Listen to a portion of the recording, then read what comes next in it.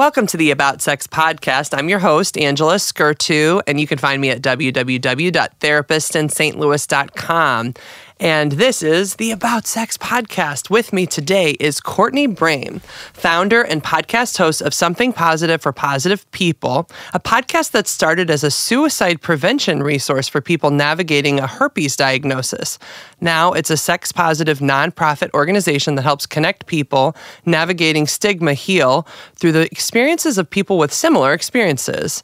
All right, so, I guess tell me a little bit more about how you started this podcast, because we just started talking about it. So, like you said, it started kind of small.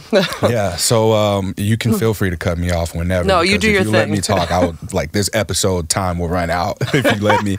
But so I was diagnosed with genital HSV type 2, herpes simplex virus, which is primarily genital herpes. Back in, I'm on the 8th year, so exactly when it was kind of escapes me. But after my diagnosis, I just navigated the world, my own. What kind of happened? Because, a lot of times when people, herpes has a lot of stigma and values behind it. And so what happened for you? What was that like? So for me, when I was diagnosed, I went to urgent care, which is just like a mini doctor who can come. I can go into, get seen and get treated and go on about my business. After the diagnosis, I went home and started to figure out, who else did I give this to? That was kind of my first reaction. So the most recent partners I reached out to, and all of them said that they didn't have herpes or they didn't have any symptoms. Now, after that, I didn't have anyone to point the finger at. So it was just a matter of, all right, well, that's good. No one else got it, but shit, now I got to deal with this. Yeah, and where did it come from? Just for side notes, if ever you do find out you have herpes, what you did was right. You're supposed to contact all your partners. It's good if your partners still go and get themselves checked, because you can have herpes, you can be a carrier of herpes, but not have any symptoms. And so even if they don't have symptoms, some of those partners still could have had herpes. You don't know. Right. And even then, I think it's important to note here that getting tested for herpes without any symptoms is a complicated process for a number of reasons. Throughout the podcast recordings that I've done, I found that there are people whose providers chose not to test them, or they give them information saying, well, if you don't have any symptoms, then you're good, just use condoms. And I learned that even using condoms, that doesn't protect you from being exposed to genital herpes. So there are those kinds of barriers in place that keep people from being able to get tested even. And for whatever other reasons that the CDC advises against herpes testing if there are no symptoms. Interesting. Okay. Well, so continue with your story. You found out, and I know we'll bunny trail a lot, but I also want people to learn, get educated. It's a thing. All right. So 5 years after my diagnosis, I discovered that there were online dating sites for people who were positive for STI. So I got on there, and to me, I was excited. It was like, wow, the hardest part about dating for me at that point in time was having to have this conversation with people. What was it like having the conversation? Hard. How did you figure that out? The very first, one of my first disclosures was actually really positive, actually. So one of my partners at the time, she actually knew someone who had genital herpes as well. So she had an understanding of it. She knew about the stigma. She knew about outbreaks. And these were all things that I had no idea about prior to my own diagnosis. So she was way ahead of the curve. And we took our precautions. I wouldn't have sex during an outbreak, obviously, and we used barriers. Because that ups the risk. Correct. Okay. And then the second part of that question, I think after that disclosure, I hadn't had to disclose for a while. When I got back out into dating after that, I think that's where the challenge sort of reemerged. Okay. So on Tinder, and this is very discouraging. So we're going to bring the show down for a bit. Right. So I was in communication with someone on Tinder, and we were talking for maybe a week. I want to say a week to 10 days. And it was a very good exchange. So we got to talking about meeting, and then at some point she made a comment about having chronic asthma. And I was like, oh, well, we all have our health conditions. It was like that time when I first found out I had genital herpes. Yeah. That was the end of the conversation. You're like, you're just going to drop this in. Well, that's an example, though, of, I think in your first partner, it sounded like she was very educated. So it was easier for you guys to have really good conversations and reasonable conversations, and it didn't end up being a barrier. But there's a lot of people that don't know much about herpes, and it does come with such a stigma that that's the conversation. Yeah. It's once that happens, it's like, all right, see ya, all know? Mm-hmm. So then you will fast forward. You said you found these dating websites for people with herpes. Yeah. So once I got on there, it just removed the overthinking that I would do about when am I going to disclose? How am I going to disclose? What's the best time to do so? And it allowed for me to just be myself. And in that space, it was just a matter of like connecting with people and having conversations, getting to know one another. And through that process, like there were chat rooms, blogs, forums, different places where people can publicly share their thoughts and feelings about So it wasn't just about dating, but it was also having a community. For people, because I'm guessing you're not the only one who struggled with dating after after herpes. Yeah.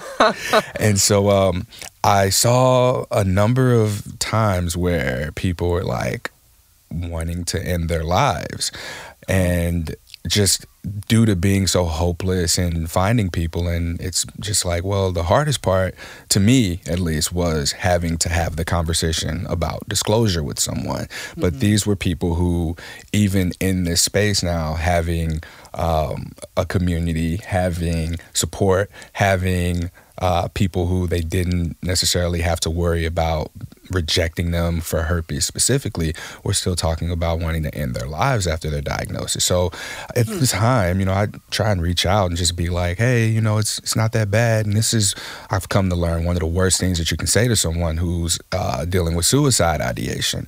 So over time, I will say that I began to connect with more people who kind of felt the way that I did, like wanting to help the people who were struggling with suicide ideation.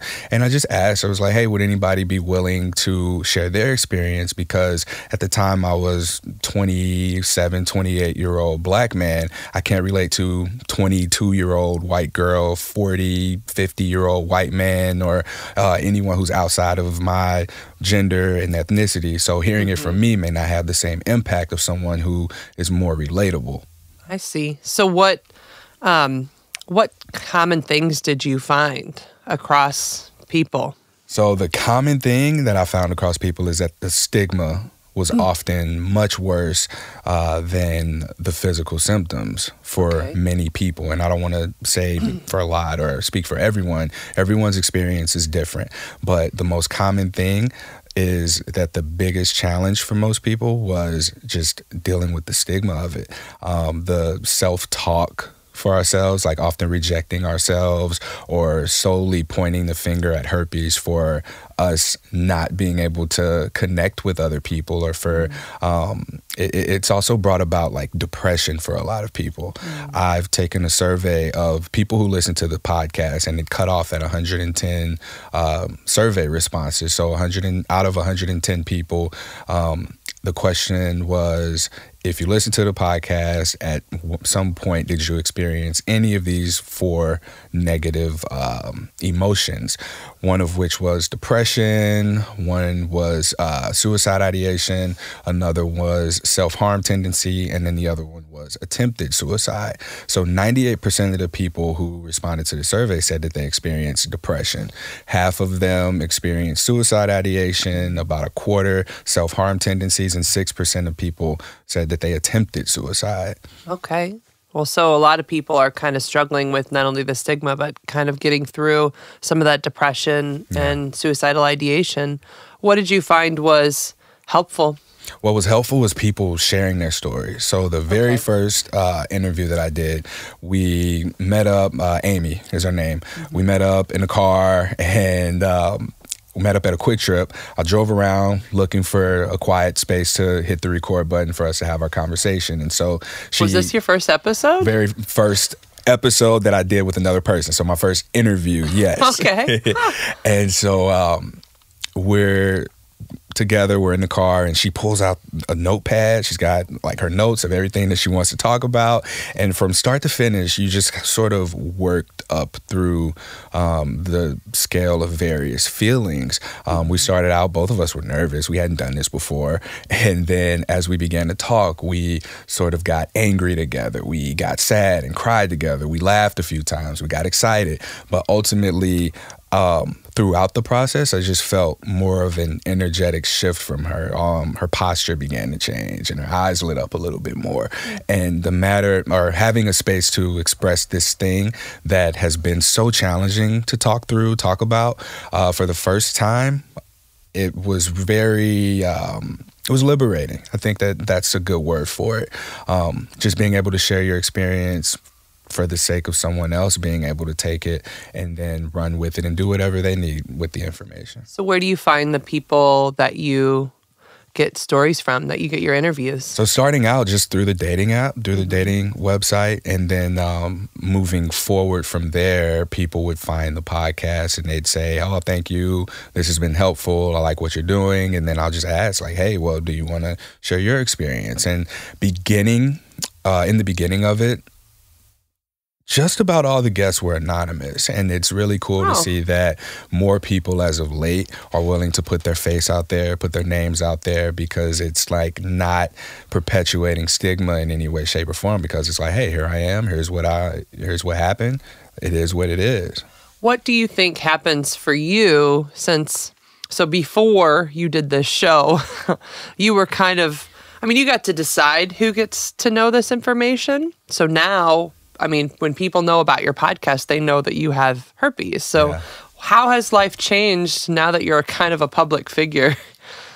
I will say I gave myself expectations of having to stay out of trouble, which I guess is a good thing. What do you mean stay out of trouble? When I say stay out of trouble, I mean... No fisticuffs? Yeah, none of that. So like I'm very mindful about like where I'm at, what I'm doing, and taking better care of myself, because if I want to be an example of someone who is positive for herpes, because when I got diagnosed, I didn't have anyone to look to.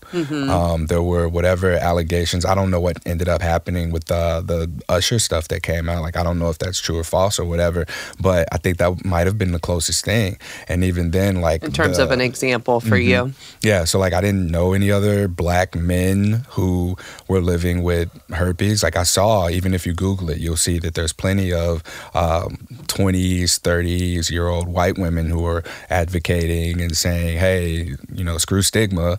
But I was like, yeah, y'all got it easy. Like show me what it's going to look like for me. Yeah. So prior to my becoming open about it, I just had to figure it out for myself. And then becoming open about it, I think that my head was really down to trying to get things in a place to where other people can get what they need from the resource, more so than me really being able to care about, all right, well, what does this mean for me? I see. But so some part of it is you decided you wanted to be a role model in the way that you live your life. Yeah. Does it change how you make decisions then? Yes. Okay. Especially, I like the response. It's like, oh, 1, 2, 3, you're right. I do change. Tell me about that. I'll say as far as dating goes, because now I have people approach me from a very dark place, a very vulnerable position. So you're in a position of power. Yeah. That's a good way of looking at it. Interesting. Okay. But to a lot of people, there's a power dynamic for sure. Sometimes people reach out to me and they're like, oh my God, I just got diagnosed and found your podcast. Thank you for doing what you're doing. Then there's, oh my God, I just got diagnosed and I want to kill myself. Like, F this, I don't want to deal with it. And then there's, oh, you have herpes too? You know, like that's kind of happened as well. So in terms of decision making, I have to point people in the right direction of where they need to go. If someone needs resources, I want to make sure to get them to the right resources. And as of now, I typically refer people to episodes of the podcast, or I'll refer them to someone else who's in the public space of herpes advocacy or activism, so that they have more information, because I don't focus on the statistics or the numbers at all. I focus on the experiences, because the numbers, they just change depending on language, and there's no consistent language across the board. Which I kind of want to put in a word for why I think the doctors aren't testing if you're not showing symptoms, is the stigma that quite a few people live with herpes unknown for many years. It can be latent or dormant. Or you can be a carrier but not be the kind of person that will have symptoms. So if you can live without the stigma, for some people, I think it's better for them than getting the test. And then that changes, like for some of these people you're describing, it changes their entire life. And so I believe that is one piece of why doctors are trying not, like if you're not outbreaking, you're not having symptoms, you're at lower risk for transmitting the disease as long as people are engaging in safe sex, then sometimes I think in that case, that's the mindset, is maybe it's better not to get this diagnosis. And then now you have to learn to live with this stigma that, I mean, well, tell me about this, because you are living with herpes. So what are the symptoms like? You know, some people have no idea. So I consider myself to be lucky in terms of outbreaks. I had my first outbreak, and then I found that some of the triggers for other people don't apply to me. So some people say chocolate, peanut butter. There's a arginine, I believe. I don't know if that's how you pronounce it, but I've seen it in writing all the time. And that's something that's in like a lot of protein supplements. These are things that have been proven to trigger outbreaks. So one of the first things that I Googled was how to manage herpes, because I thought that I was going to have a permanent outbreak, and that was just what my genitals were going to look like for the rest of my life. And then when I found out, oh, these things go away, they come and go. And you can manage how often they outbreak. Well, I wouldn't say like how often, but you can just manage like if it happens. Like there are preventive measures that you can take, which is just simply taking care of yourself, like diet, exercise, stress management, nutrition. I don't like to say diet. Nutrition. Diet freaks people out, and a lot of people are struggling with nutrition and movement, really. So what it did for me was taught me to manage my stress. I got a personal trainer, and I utilized my personal trainer for a while. He taught me how to eat, and I got back into working out.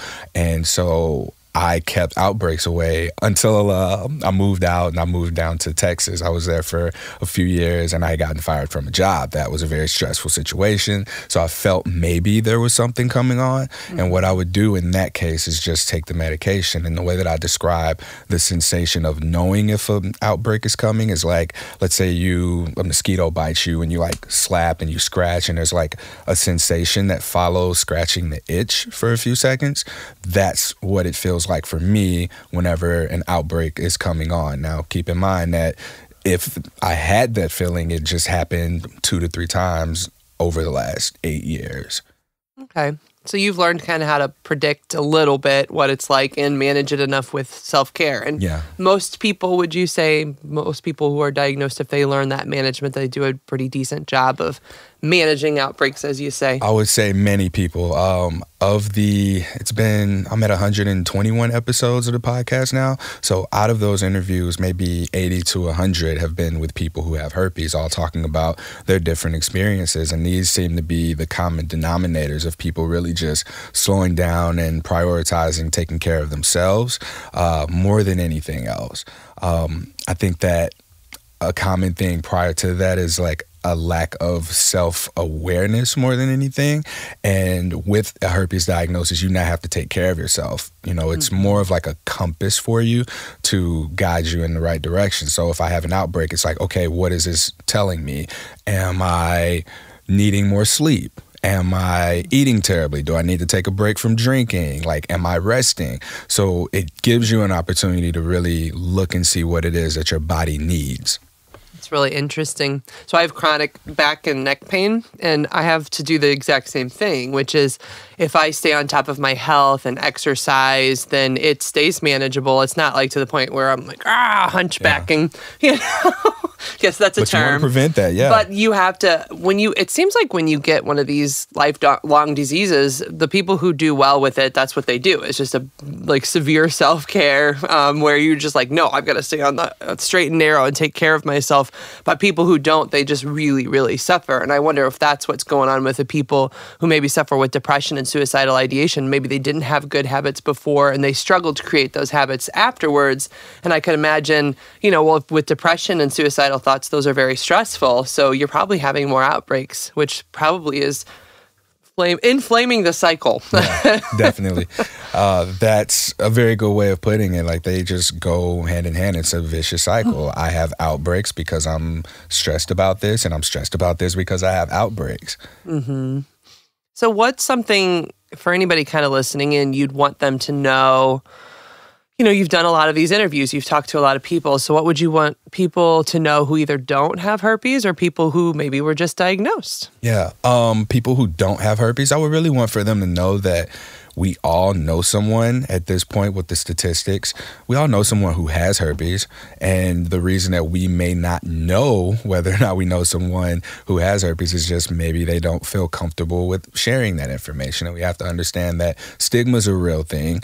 And I want people to know that there are 98% of people who listen to the podcast specifically have at some point experienced depression after a diagnosis. So it's important to just be understanding of that.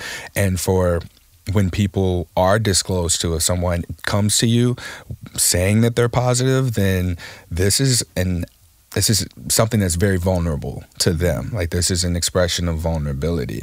So it's important to allow them to say what it is that they need to say and meet them without any judgment and just like hear them out, because we hear herpes and our immediate thoughts prior to my diagnosis at least was, when was the last time I heard about herpes? Oh, a comedian made a joke, or oh, someone said something shitty, or it was like, oh, I don't want to get herpes. Only this kind of person gets herpes. And that isn't always the case. Just even from the interviews that I've done, like you hear that there are people who followed strict religious beliefs and waited until they got married.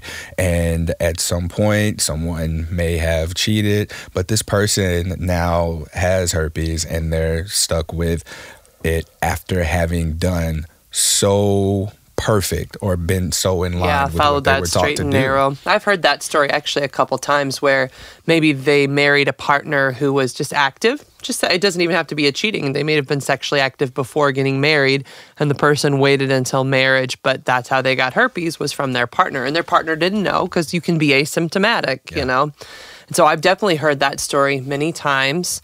And I guess that's a good thing for people to keep in mind too, is that first of all, the stigma comes with who's the kind of person who could get herpes, and the reality is it literally could be anyone.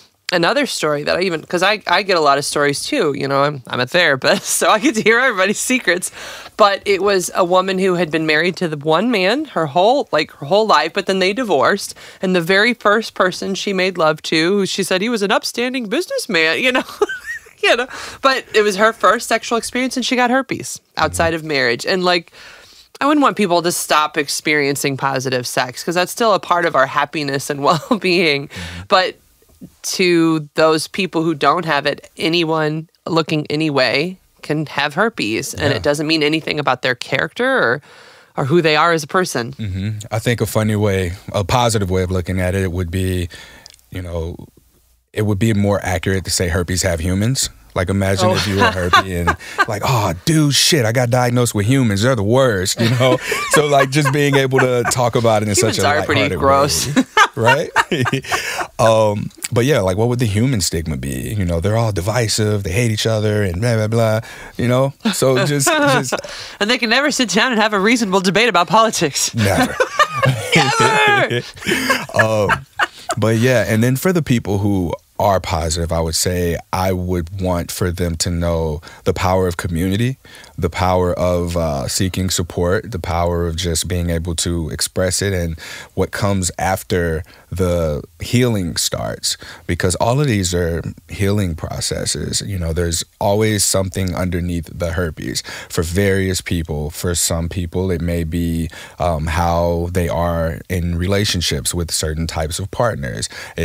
For others, there may be some shame associated with sex itself. But one of the most common things that I'm seeing in the interviews that I have with people is that a herpes diagnosis really just comes through and shatters a person's idea of who they are, because our sexuality and our identity are so interconnected that with a positive diagnosis, it's like, shit, who am I now?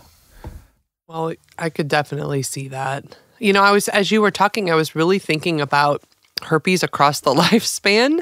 And I wondered if you saw any differences in younger generations versus older generations in terms of how they handle the diagnosis. Yeah, for younger generations, there's much more openness with the younger people that I've talked to. And by younger, I mean maybe up to age 25, I would say, who they seek the information, they find it right away. They're looking for resources like Something Positive for Positive People. So we're talking about like podcasts where they people who are going to go listen to a podcast. Right? I mean, it's going to be younger, some in the 30s, some, you know. But they're active about wanting to do something about it. And then with older people, and when I say older, I'm talking maybe 40 plus, they're very resistant to change. Like they're at a place where maybe they've been diagnosed for so long that they're just accustomed to this life of isolation now. Or maybe they think that they just got it. Like they got it under control. It is what it is. There are people, I don't know that I've had any conversations with people who were newly diagnosed at an older age. Nothing comes to mind right now, but it's either you've had it for a while and you're older, or you're newly diagnosed and you're younger. But everyone who's been between that like 25 to 35 age range has been across the board in terms of responses. Some people are actively seeking the information. Some people just need a little bit of approval to know that they're still worthy of love and that people are still going to want to I hate to put, you know, myself included, people on blast. Like one of the first things that we say is no one's going to love me anymore. But I'm coming to find that the real statement that we want to say is nobody's going to have sex with me anymore. So when you look at it that way, it's like, oh, why do I think no one's going to want to have sex with me anymore? And then you begin to break that down into what it really means. Like you sort of you cut through all of the BS there and you get to the emotion there. And oftentimes it's shame around sex. So what kinds of shame around sex are you seeing? Ooh. I know, random question, but I'm like, you brought it up. This is something that I think that I've been dealing with myself, is like self-rejection. Because, yeah, I'm open in the public about talking about my STI status. I don't really talk about my own experience much. I more so make it about the guests. And I think for the last 3 years, it's been so about the guests that I don't really know how I feel about it anymore, because there's been such a transformational process. So what do you mean by self-rejection? Well, so what I mean by self-rejection is, okay, let's say I'm out and about, I'm out having a good time with friends, and maybe some cute girl's looking at me, and I'm like, oh shit, she's looking at me, and I'll just be like, do I want to tell her? Because it's like a casual environment. Yeah. You know, so maybe if someone wants to hook up, like this would be something that they'd be like, no. To, because then it affects their ability to be able to go and hook up if that's what it is they're looking for. So it's definitely made me challenge that kind of thinking, but at the same time, like, it's still there, and I recognize it in myself, and I know that it's a thing for other people as well. So it's like you reject yourself before even trying something. Correct. Like just preventing yourself from that feeling, that gut-wrenching feeling of this person doesn't want to sleep with me because I have herpes. But oftentimes that's not the reason. Like maybe it'll be because of something you said, or it could be political beliefs. It could be that they're just not attracted to you. You could just not be their type. They may not like your shoes. They may not like how your voice sounds. I see. So you can, even when you do get rejected, or, you know, you're playing the field and it just doesn't work out, then you can find a way to kind of focus it on the herpes and not on the grand scheme of maybe it just wasn't a good fit. Yes. Which one thing that the herpes does is it adds the shame, right? It's like, oh, she doesn't want me because of this. Whereas that kind of global, like, yeah, maybe it wasn't a good fit. Maybe it was better in the long run is less shaming and more, it's just looking at the grand picture of it, if that makes sense. And so it's less damning. That's what I'm looking for. Ooh, it's less damning. I like it. Yes, right. But, I'm curious, now that you mentioned self-rejection, I see that a lot with my clients, not just with herpes, but in general. Like in long-term relationships, people can do a form of self-rejecting. And the way I'll see it is maybe a partner, so they'll be with a partner for a while, and maybe a partner just says something slight like, oh, I'm a little tired. And that's the way they might reject themselves from even trying to initiate sex with a partner, because they're like, oh, well, the feeler's not out there. But I just want to make it clear. I mean, you can have tired sex. You can even have sick sex if you're at like a 3 on the 10 scale of sickness, just saying. But recovering sex. Recovery. On the downside. Well, I mean, I would just say, yeah, you're coming down. You may still have a little cough. Just kiss over here. All right. No, but so like what I'm trailing this back to is, do you think that sometimes people might self-reject even in a relationship? Maybe would herpes sometimes stop them from like, they wouldn't want to do this. Oh, there's gonna be so much work to the. I don't know. I'm just wondering if you see any of that. So what I'm thinking, what comes to mind as you say this is, let's say someone discloses to someone. Let's say that I disclose to a woman who doesn't have herpes, right? Or she gets tested, comes back negative, and I'm positive. And this person still wants to be with me. I can reject myself in a way that sort of self-sabotages the relationship moving forward, because I'm questioning my worthiness. Like, who am I to be with this person who's going to be with me despite having this horrendous disease? And why would anyone want to have sex with me after this? Like, what's so special about me? I'm not anybody. And this is a thing, because like we'll get into the relationship and just not believe the other person in a lot of cases, that they just like us. Like, why is it so hard for a person to just believe someone just likes you and doesn't care about the potential vulnerabilities of contracting herpes? Well, and that goes back to what you were saying. Just mentally, you've got to be in a place where you learn to love yourself and accept this part of yourself. Because if you don't believe yourself to be lovable as a person, then it doesn't matter if somebody says, "Ooh, you're hot. Ooh, I want you. Let's do it." Because your inner monologue is basically telling you you're unworthy, you're not sexy. They're just lying to you. They're just saying that to make you feel better. Yeah. Yeah.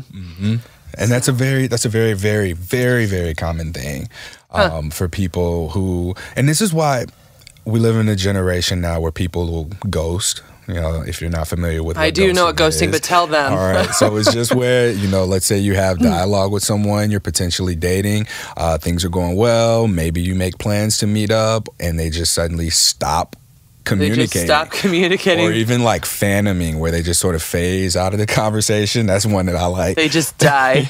Like, slowly. at least physically die. Yeah, but that's another reason that people make ghosts. Like, I know that I've done it in the past with people where it's like, oh, you've presented yourself as a very judgmental person that I don't want to divulge this very personal information to, because if you're judgmental about any of my friends or a situation or a topic of conversation, then you're going to be that way towards me. So I'm just at that point, like, I've shut down. I've decided, all right, well, we're not going to have this conversation. I don't need to see you again or talk to you anymore. And so this is something that I want people to know as well in the dating world, that ghosting could happen for a number of reasons. Like, this person may not be an asshole for ghosting, which, I mean, is a form of emotional abuse, but they may just be doing it out of a place of, well, I don't think that this may be a good fit. Yeah. So I recently read an article about ghosting, and it basically said that that people have very serious senses of abandonment as a result of ghosting. So when I personally got divorced in 2018, December, and when I started dating, I remembered reading this ghost thing, and I was like, you know what? I will at least be clear with people that I'm ending this because I just don't think it's a good fit, you know? And so I did do that, but I definitely experienced the ghosting thing. One of the craziest one was I was on a date and it was going well. We'd even kissed and we were driving from one location to the next, like, let's go to dinner now. And then he just disappeared. And I was like, that's not funny. What the hell just happened? I really thought he died or went to jail. Did you ever hear from him? No, it was a full-on ghost, which was so weird because we were in the date, just driving to another location. So I was like, did he get into an accident? Was he arrested? What, did he get a DWI? Because like we had been drinking, but I hadn't been drinking enough that it would impact anything. But he, so I wondered, I was like, what if he got a DWI and he was too embarrassed to say anything? I have no idea. I'll never know the story. That's the point. It's this endless loop.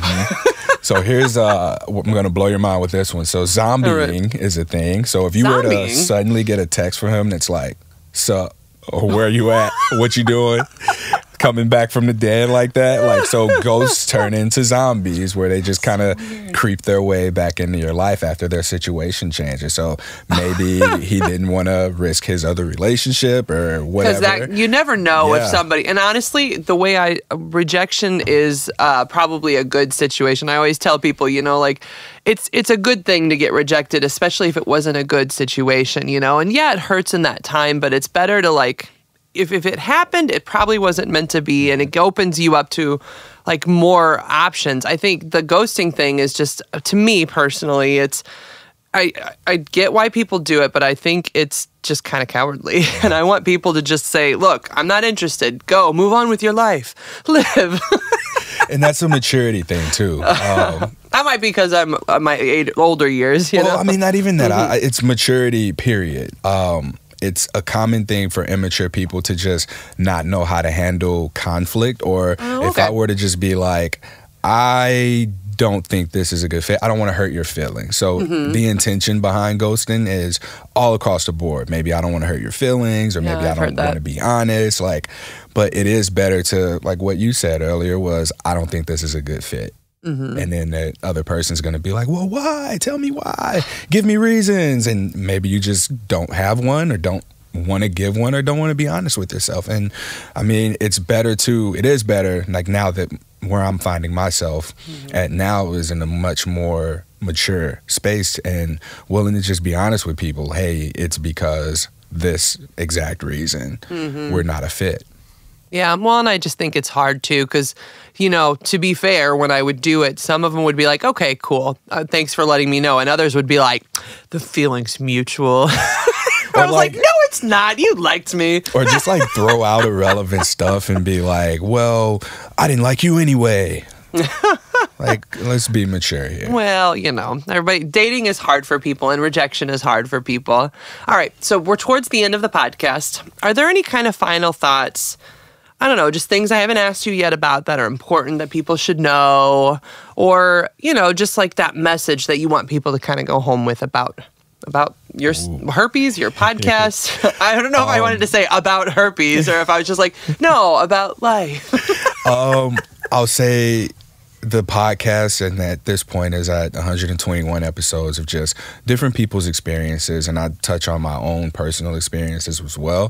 The most important thing I would say is that we have so much misinformation out there in general, specifically about herpes, STIs, and it's important for us to understand that to be the case. Like, there's no right answer. There's no, you know, real honest answer. Like, we just have our different experiences with whatever our circumstances are. And it's important for us to take time to discover what that means for us. It's important for us to be able to know what we're communicating with intention to partners, and being able to do whatever we can to reduce their vulnerabilities to the virus. So speaking from the experience of a person who has herpes, I think that's an important piece there. Seeking support, it's a very liberating thing to be a part of a community of people who just understand, and you can potentially vent, exchange experiences, but that's been the most powerful part of the healing process after your identity has been challenged after having it so interconnected with your sexuality. So I just want to encourage people to do that, like take time to self-examine and look at what it means to you, and often see if there's any lessons that are at the end of the herpes rainbow or whatever. I love the herpes rainbow. Yeah. So Courtney, how do people find you? So you can go to spfpp.org, and that's the website. I have all of my contact information there. On Instagram, I'm at H on my chest, which is like Han my chest, so the letter H, and then ON my chest, as well as Twitter, Tumblr, Reddit, and then you can like the Facebook page of Something Positive for Positive People. I'm always looking for guests too, so if you're someone who's open to sharing your experience living with an STI, I'm very easy to find and connect with, and we can get together about that.